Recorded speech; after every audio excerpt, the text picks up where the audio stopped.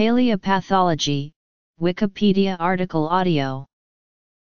Paleopathology, also spelled paleopathology, is the study of ancient diseases. Studying pathologies, these abnormalities in biologic individuals and systems, may be intrinsic to the system itself or caused by an extrinsic factor. Any living organism can have a pathology. Studies have historically focused on humans, but there is no evidence that humans are more prone to pathologies than any other animal. History of paleopathology. Human paleopathology. Infectious diseases in the archaeological record. Tuberculosis, syphilis. Animal paleopathology. Footnotes. Paleopathology is an interdisciplinary science. The majority of the work has historically been done by anthropologists studying diseases in ancient cultures. Medically trained professionals have also made substantial contributions, especially in modern comparative studies. Paleontologists have sporadically contributed to the field, focusing on non-avian dinosaurs and Cenozoic mammals. Humans have always been interested in deviations from health. Ancient texts that are thousands of years old record instances of diseases such as leprosy. Historically, disease has often been correlated with morality, but this view has gradually given way to modern disease theory. From the Renaissance to the mid-19th century, there was increasing reference to ancient disease, initially within prehistoric animals, although later the importance of studying the antiquity of human disease began to be emphasized. The true genesis of the field of human paleopathology is generally considered to have occurred between the mid-19th century and World War I. During this period, a number of pioneering physicians and anthropologists, such as Mark Armand Ruffer, G. Elliott Smith, Frederick Wood Jones, Douglas E. Derry, and Samuel George Shattuck, clarified the medical nature of ancient skeletal pathologies. This clarification included a review of human paleopathology published by H.U. Williams in 1929 and a book published by Pales in 1930 on paleopathology and comparative pathology. This work was consolidated between the world wars, with methods such as radiology, histology, and serology being applied more frequently, improving diagnosis and accuracy with the introduction of statistical analysis. It was at this point that paleopathology can truly be considered to have become a scientific discipline. After World War II, paleopathology began to be viewed in a different way, as an important tool for the understanding of past populations, and it was at this stage that the discipline began to be related to epidemiology and demography. New techniques in molecular biology also began to add new information to what was already known about ancient disease, as it became possible to retrieve DNA from samples that were centuries or millennia old. Human osteopathology is classified into several general groups.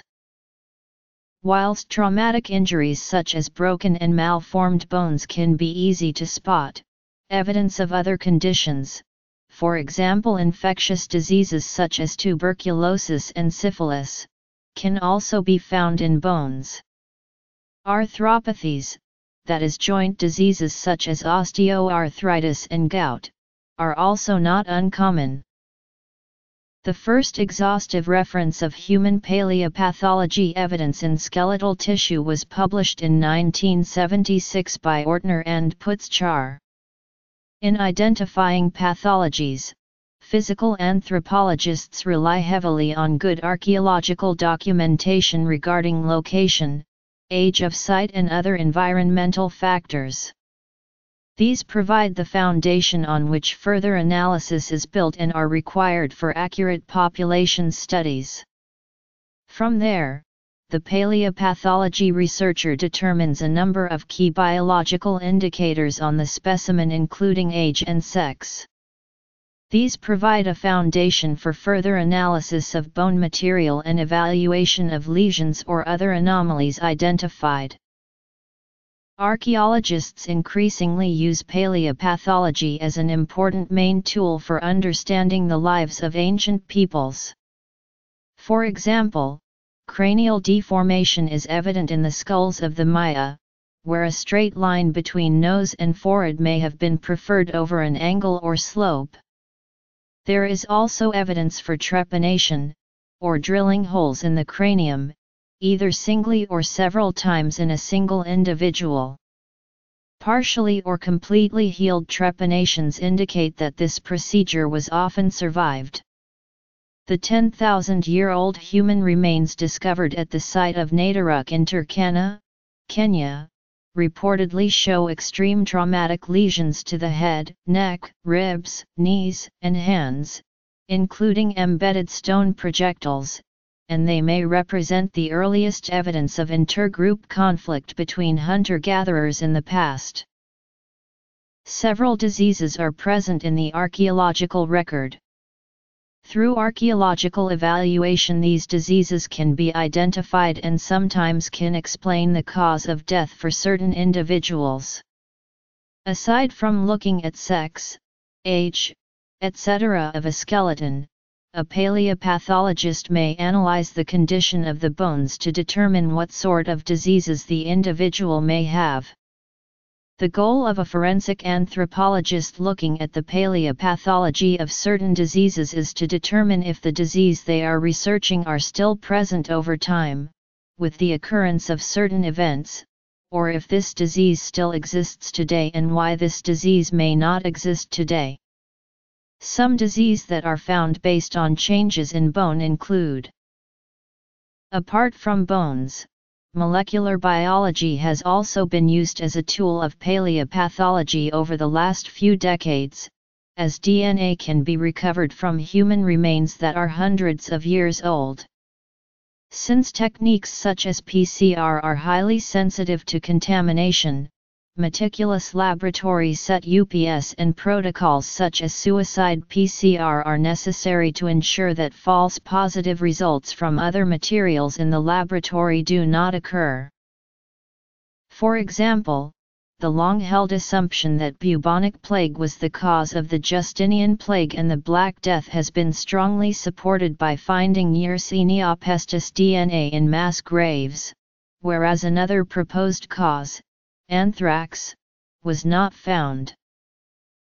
Some diseases are difficult to evaluate in the archaeology, however. Tuberculosis can be found and dates as far back as the Neolithic period. Tuberculosis is presumed to have been transmitted from domesticated cattle to humans through ingestion of contaminated meats and the drinking of contaminated milk.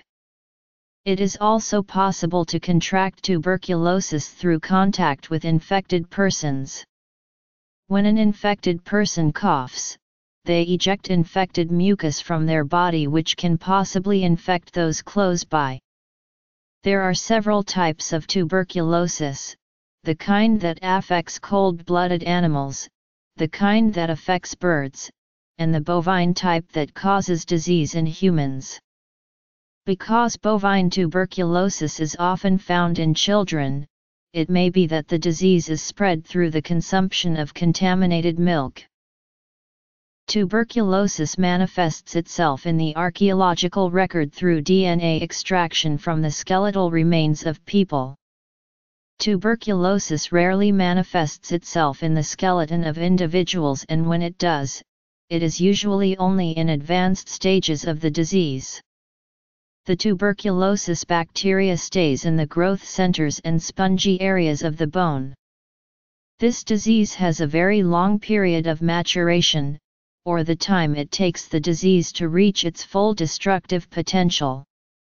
Because of the long period of development in the body, tuberculosis damages the body and then the body has time to repair itself. The evidence of the disease in bones can be seen in the destruction and healing of the bone structures, especially in joints. Tuberculosis therefore appears in the archaeology record in the knee and hip joints and also the spine. It was thought that there was no tuberculosis infection in North America before the arrival of Europeans, but recent findings from the 80s and 90s have overturned that idea. Through extraction of DNA within the bone, tuberculosis was not only found, but also dated to have been present in the Americas since 800 BC. Tuberculosis is a disease that thrives in dense populations. So the implications of finding tuberculosis in pre-Columbian society indicates that there was a large thriving community at the time. The earliest evidence of tuberculosis has been found in Italy dating to the 4th millennium BC. Evidence of tuberculosis has also been found in mummies from ancient Egypt dating to the same period. There is, however, a lack of medical texts from ancient European and Mediterranean regions describing diseases that are identifiable as tuberculosis, but the bones show that there was a disease of this type. Syphilis is a disease classified in a category of treponemal disease. This group includes diseases like Pinta, Yaws, endemic syphilis, and venereal syphilis. These diseases have symptoms that include inflammatory changes in tissues throughout the body. Initially, the infected person may notice an area of inflammation at the site where the bacteria entered the body. Then the individual can expect more widespread soft tissue changes, and lastly the diseases start to affect the bones. However, only 10 to 20% of people infected with venereal syphilis show bone changes. Venereal syphilis has more severe symptoms than the other types of treponemal disease. Nervous system and circulatory disruption are unique to venereal syphilis and are not seen in Yaws, endemic syphilis, or Pinta. Bone changes can be seen in the archaeological record through lesions on the surface on the bone. In venereal syphilis, the bone change is characterized by damage to the knees and joints. The damaged joints could be the source of infection, or they could be damaged because of disruption in the nervous system's inability to feel.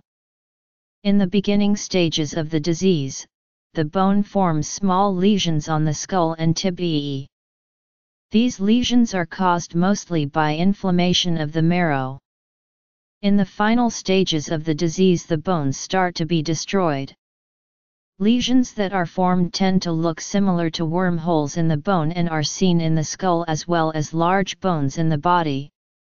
Most of the bone that is destroyed is due to secondary infections. Syphilis has been seen in the Americas and Europe alike, but there is debate as to what the origin of the disease is. Columbus and his sailors were said to have brought it to the Americas. However, Europeans blame Columbus for bringing the disease to Europe. There has not been any evidence of bone lesions associated with the disease that Columbus and the Europeans describe. The debate on the origins of venereal syphilis has been the subject of scientific discussions for hundreds of years and has recently been discussed and debated. At the first International Congress on the Evolution and Paleoepidemiology, the subject was examined and debated by scholars from all over the world. There was no conclusive decision made as to the origin of venereal syphilis. There is, however, more archaeological evidence for the disease in the Americas than there is for the disease in Europe at the time of Columbus's expeditions. Many diseases are also closely linked to animal domestication, making paleopathology an economically important factor. Many animals that have been domesticated by humans have limited genetic variation compared to wild cousins, making them particularly susceptible to disease both today and in the past. Good examples of this limited genetic variation today include cattle ranches, beekeeping, horse racing, and dog breeding. Archaeologists often study pathologies in the animals preserved in a human context. This could mean a burial ground or buried village where animals were cut up for food, or perhaps animal bones were used for religious purposes. Baker and Brothwell's seminal work was published in 1980 and is still considered a classic text, being frequently referred to within the discipline. However, this position of importance has largely come about, not because of its comprehensive coverage, but because there has been no real alternative. Most paleopathological literature is to be found in periodicals or compiled publications of conference papers. No synthesis of the research in the field as a whole has been attempted for the last 25 years. Paleontologists have often studied paleopathologies in individual specimens, often with the intent of inferring behavior. For example, many theropod dinosaur individuals show healed fractures and puncture wounds in their bones, suggesting aggressive and/or territorial behavior.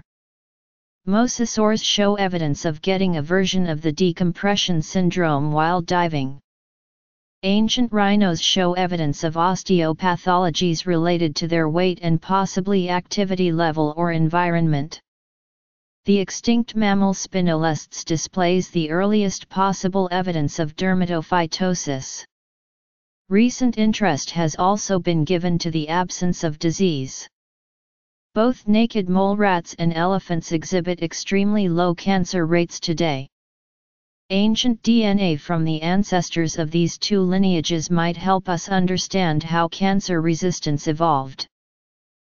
Arthropathy, infection, oral pathology, trauma, tumor, tuberculosis, leprosy, syphilis.